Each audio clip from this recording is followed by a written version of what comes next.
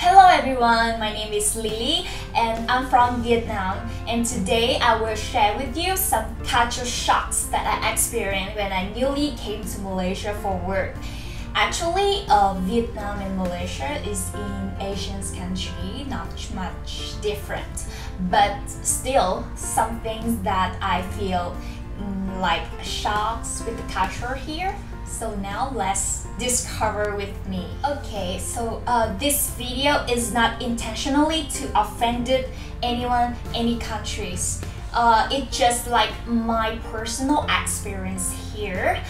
So yeah, just feel free to enjoy my video, and in case it's help you in the future when you move to Malaysia for work or like you move to another country. So hope this video will prepare you or like entertain you. Very first thing I will talk about first is like how I struggle with life here.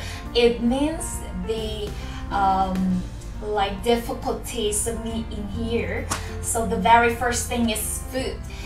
Like this is, as I told you in the previous video, that this is multicultural country, have different like ethnic group, so there will be a lot kind of people, so there are a lot of kind of foods too. When I finish my quarantine, I moved to an area and it is surrounded mostly by Indians.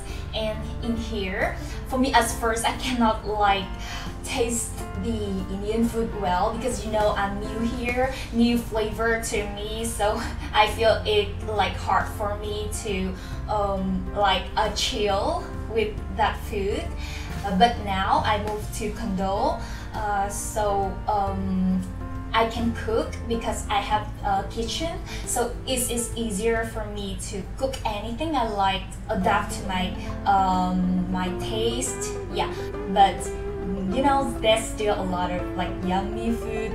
Don't worry, you will discover. I will try to like discover and share to you some yummy food according to my taste. Yeah, so let's see. Okay, so in the previous video I promised you that I will try the bus and then I will give you my insights. So I did try it.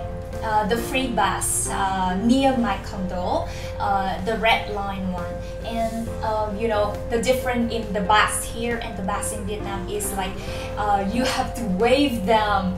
In Vietnam we don't have to like wait because every bus stop the bus have to stop, but in here when you want to jump in that bus, you have to wave them to see the signal that you want to jump in and to go to that bus. And I missed one time, I missed the bus due to I don't know, I didn't wave and it just I just see it's crossed by. Yeah. Third thing is language barrier. I must say that there will be different people with different level of English. People here, there are some people that they cannot speak English, so that's why you have to like use body language or prepare some kind of translation app. And so in case that people don't understand the other things about language is that they speak like the language that in some words that in is hard for you to understand. Like even in Vietnam, some foreigner said that Vietnamese English sometimes hard to understand. So same for me when I came here. I encounter some like different, even when we interact by English, but there's still some word that we feel hard to listen to.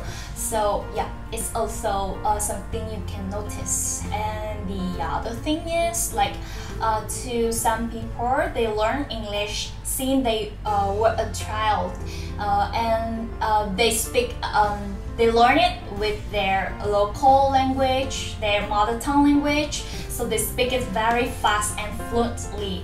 And even it sometimes it's hard for me to listen to because I speak not that kind of like fluently at them. so sometimes it's hard for me to follow up with them to be honest. Yeah, those are the things that I feel struggle here. But now there will be something that I feel like excited about. First of all, it's just like about when you need to cross the road. In here, when you want to cross the road, just press the button in the traffic light, below the traffic light, and wait for a few seconds, and when the green line for pedestrian turn on, you can cross the road. And in Vietnam, some foreigner shared to me that the traffic just go so fast and they cannot find the chance to cross the road. Like even me as a local Vietnamese, I also sometimes feel hard to cross the road too. But yeah, in here you will have their press the button for you to ask for crossing the road. And the other thing I want to share is like the driver in here are really nice. When I want to cross the road near my condo, there is no traffic light for me to press, but when the drivers see my intention that when I step in the sign of the road and they see that I want to cross the road, and they just stop the car for me to cross, and a lot of the other car follow them to stop for me to cross the road, and I feel so grateful. Second thing is about condo and apartment. I had a chance to live in apartment in Vietnam also and in Malaysia also, and I can see like in Vietnam we don't have pool, swimming pool, gym, sauna in condo, but in here, Malaysians have swimming pool, sauna, gym, and also like kind of I would say it's kind of garden around for you to sit there, sightseeing and just chill. Yeah, it's very interesting that I never met in Vietnam. And the other thing is about the floor. In Vietnam, it will be the first floor, but in here it will be the fourth floor, because the other down floor is for like to park the car. Yeah, so here it start from the fourth floor.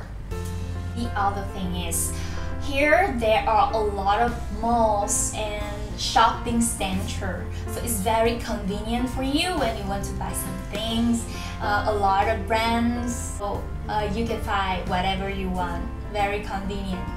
And the last thing is natural friendly, I must say.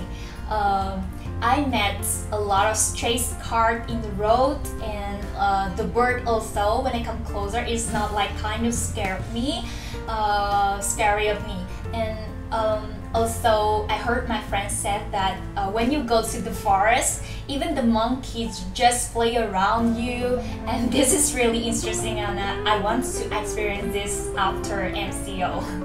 And also here, even in the capital city, you will still see some forest, rivers, and also a lot of parks. So it's kind of interesting for me because some of my friends, they just go to the park or go trekking in their weekend, and this is really interesting and I want to experience too. I planned to, but due to the MCO I cannot go anywhere, so hopefully this COVID will go away soon so far as to come back to normal life. So far, these are my experience about how I feel culture shocks when I come to Malaysia.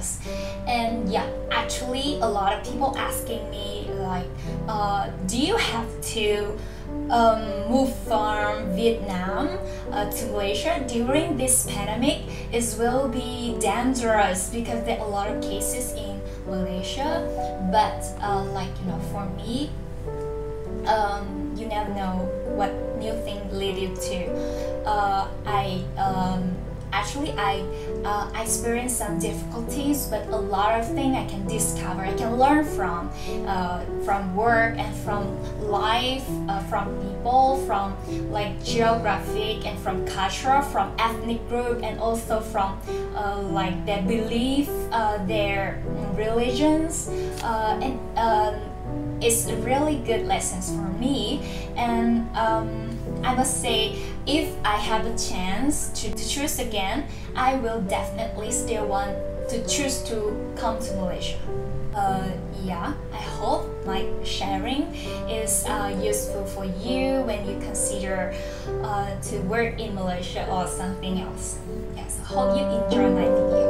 Thank you. Hope to see you again.